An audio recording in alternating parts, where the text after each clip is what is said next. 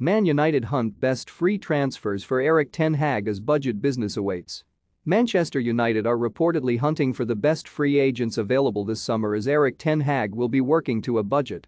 The Red Devils are set to undergo a major overhaul in the transfer window, with interim manager Ralf Rangnick warning Ten Hag he could need up to 10 new players, with our assessment of the current United squad suggesting as many as 13 stars could leave the club. However, the new boss won't have unlimited funds to work with. According to The Sun, he'll receive roughly just £100 million to spend, with the figure impacted by failure to qualify for next season's Champions League.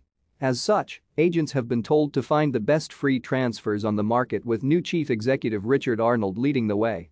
He has overseen a shake-up in the recruitment department in recent weeks, with negotiator Matt Judge and senior scouts Jim Lawler and Marcel Bout all gone. Former United midfielder and now technical director Darren Fletcher will step up to take on more responsibility with transfers, working alongside football director John Murtough.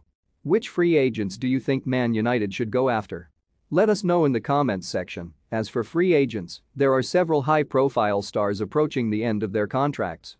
But United have already missed out on Real Madrid-bound Antonio Rudiger, who they like the look of. A new central midfielder is high on Ten Hag's list of needs, and AC Milan's Frank Kessie would have been a solid acquisition. Barcelona appear to have beat United to his signature, though. Elsewhere, forward Paulo Dybala, winger Ousmane Dembele and midfielder Boubacar Kamara remain available. And United of course could still re-sign their own impending free agent, Paul Pogba, although that does seem unlikely at this stage.